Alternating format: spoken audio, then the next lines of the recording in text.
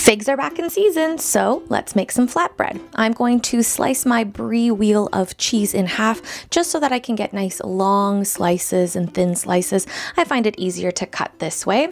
I'm going to be using some naan bread for this recipe, but if you want to use your own homemade bread, maybe some flat bread or even some pitas, that will work well.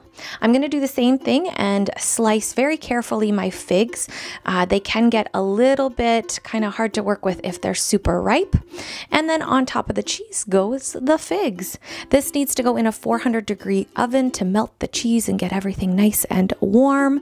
And then let's drizzle a little bit of honey all over the place.